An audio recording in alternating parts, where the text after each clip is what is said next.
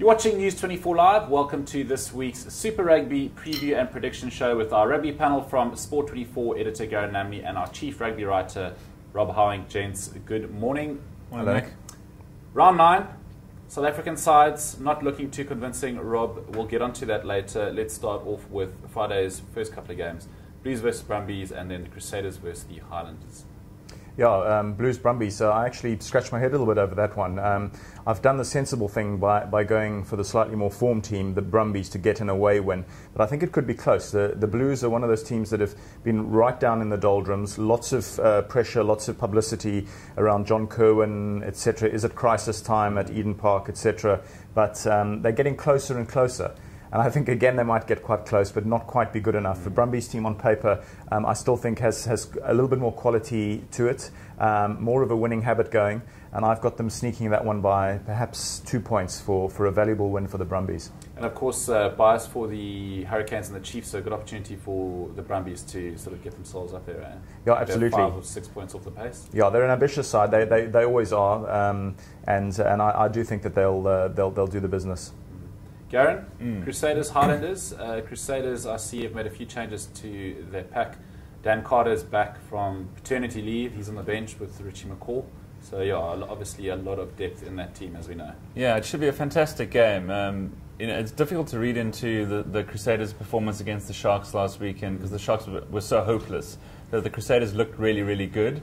I'm not 100% convinced, the flight back, even though they are playing in Christchurch, that this Highlanders team is a really strong one. They've played some really, really good rugby this year. They've got some massive players in their back line, which I think will trouble the Crusaders.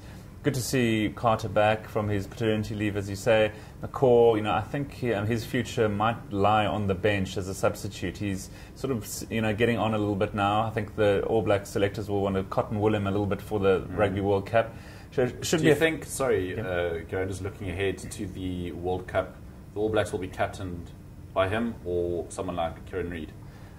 I think Richie McCaw will be the captain. I'm just not sure how much game time he'll actually get. He could be one of these captains that's sort of pulled after 50, 60 minutes at most, with Kieran Reid obviously taking over. I think Kieran Reid is probably the future of All Black Rugby as a skipper. Richie McCaw, I think, is just hanging on for the one more World Cup. He's obviously been a fantastic servant of New Zealand rugby. He thoroughly deserves his place in their squad.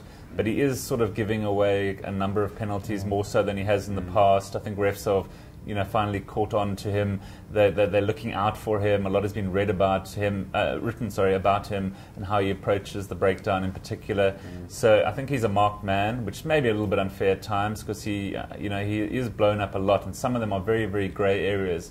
The rules don't obviously help. Every ref seems to interpret them differently. So, he'll definitely be there, obviously injury permitting.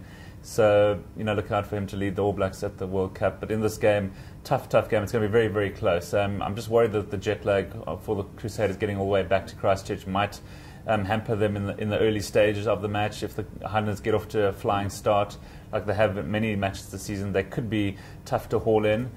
But having said all that, I think I'm going to go for a home win for the Crusaders by 2 points.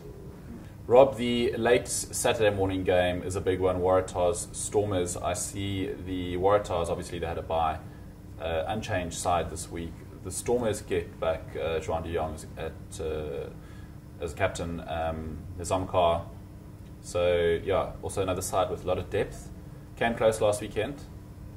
Yeah, I think, again, Stormers, another team who have looked good in patches. They were almost sensational in the second half, but you've got to say it was a little bit after the horse had bolted. 25-3 down at half-time, it was pretty much sort of good night nurse for them, and the way they came back was obviously incredibly spirited, but not enough. Okay, they got a losing bonus point, but we know that you sometimes need a little bit more than that. You need to get that vital one win on the road.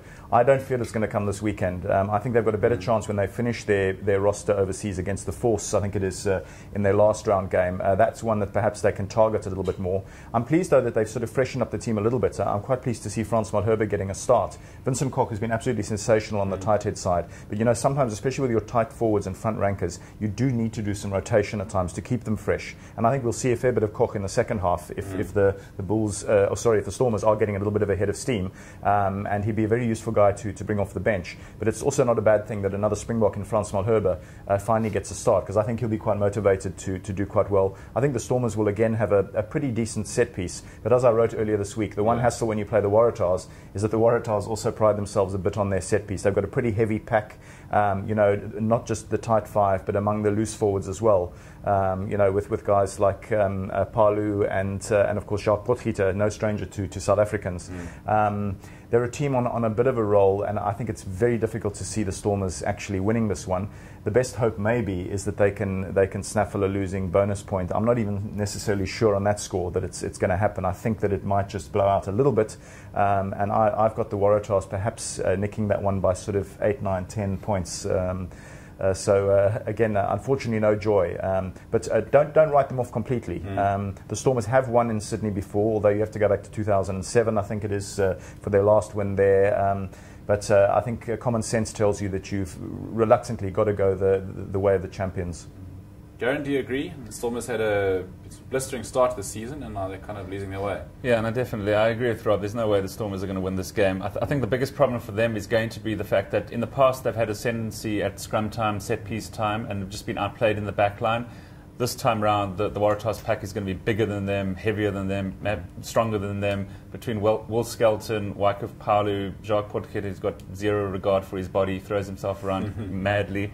They're going to outweigh the Stormers pack. And then out wide, I think every top team is going to have a backline better, more skilled, faster, bigger than the Stormers. It just, you know, the Stormers have got a very, very small backline. Apart from De Allende, everyone is very, very light and short. And you look at the Waratahs backline, Israel Folau, perhaps the best fullback in the world. They've got Adam Ashley Cooper back on the bench. So they've got some star players that I think are just going to relish running at the Stormers. And the Waratahs, you know, at the moment they've only played 6 games. They've had 2 byes. It's quite a strange draw that they've had. But I see them there, semi-finalists, finalists even. You know, as defending champions, they've got a lot to prove. I see them at the business end of this tournament. Stormers, sadly, not. So I think the Waratahs are going to win fairly comfortably. I wouldn't be surprised if they don't pick up a 4-try bonus point. The Stormers' defence will still be pretty good. But the Stormers, I think, will be happy and settle for a losing bonus point. But as Rob says, they might well not even get that.